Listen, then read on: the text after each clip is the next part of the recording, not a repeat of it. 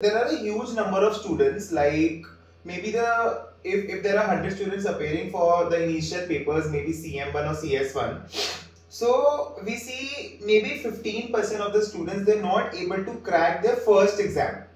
And then that all the dark thoughts that come into your mind that this course is not meant for me, I'm not the one. Okay, so what would you do in their situation? Because we have seen a lot of turnaround strategies, like there were students those who didn't clear actual common entrance test or maybe CT1 or CT3, and they're doing really well today in their actual career. So what advice you would basically give to all the young minds, those who are just starting with the course or they haven't able to basically crack their first exam?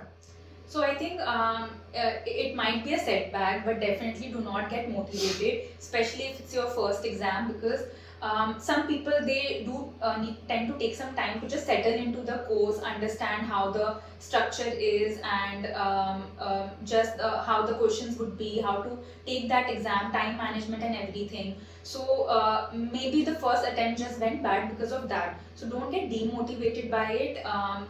At least give it one more chance. Do take the second attempt as well, and again talk to someone who has cleared the exam, maybe a few papers into the course, who can guide you with their study strategy. Talk to the teacher, the seniors, whoever is available for guidance, and think about how better you can do next time, instead of being demotivated in the very first shot. Okay. Okay.